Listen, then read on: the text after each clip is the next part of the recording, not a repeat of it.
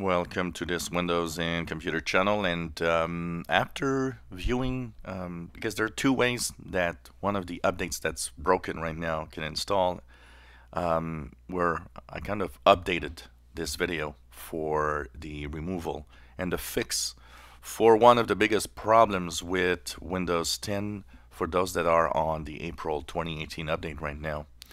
So I made a video last Friday about how to fix the problem related to the famous KB4023057 update.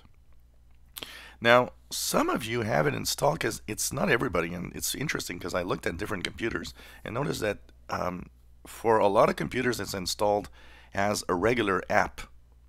So that's where you need to go and uninstall it if you do have a problem with it, because what's happening, KB4023057 is trying to reinstall continuously on your computer, and it creates an error in the Windows updates.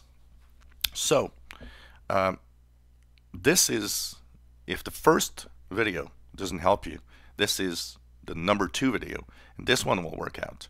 So if you have problems with that update trying to install itself all the time, what you need to do is go into your settings. In your settings, you will go to Apps and make sure that you're at Apps and Features window. You will go into the Search This List, and here you will type the update number. So KB4023057.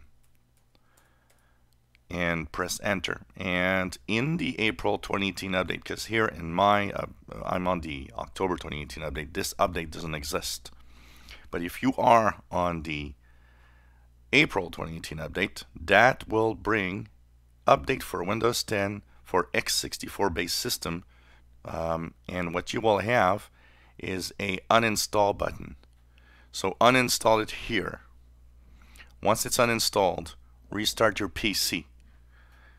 And then you will go back to your Windows updates when you restart your PC, and you should actually see it appear. But this time, it's going to install correctly. So that's the second way you can fix this update error, and things should be okay after you do it. So, and for those who have been asking, is this update safe? It's already installed on your PC, so it is safe. It's just that there's a bug in the Microsoft update system, and it's trying to push this old update again. And so people are kind of stuck with Windows Update not working well because that update is breaking Windows Update, basically.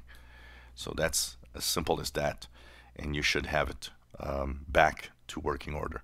So that's the second fix for this problem. If the first one you didn't see it, it wasn't in the update list, you should see it appear with this trick. If you enjoy my videos, please subscribe, give us thumbs up. Thank you for watching.